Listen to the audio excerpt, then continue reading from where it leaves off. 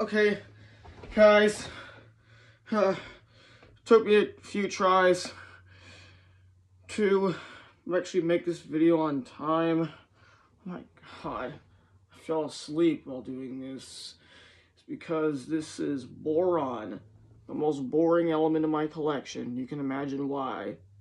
Oh, I just dropped it.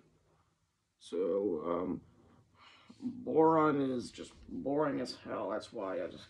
Oh my god, I can't help but fall asleep.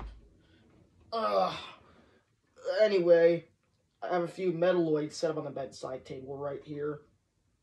And it's because boron is the last one that I have to get out of all of them. Which I just did.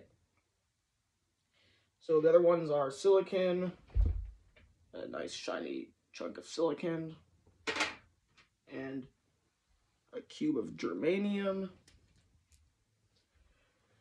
It looks pretty nice and reflective. Expensive too.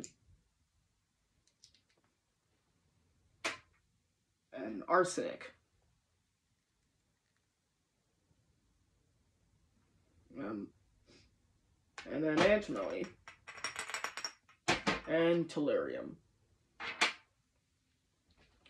So, boron is here to complete the set. And boron is quite interesting, despite me considering it to be boring. But wait, what am I saying? This is not really that boring. It's a pretty interesting element, but it's hard to extract in this metallic form, and this is why you pay a bit of money for this. This is $30, and this is 5 grams. And it's very shiny and feels very light.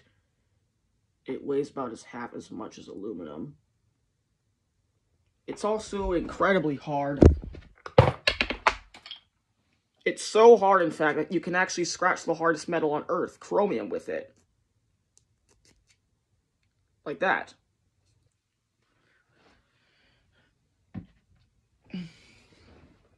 I think that's pretty cool. And the element that just dropped in the ground was samarium. Let's see if boron's able to scratch samarium. Well, yes it does.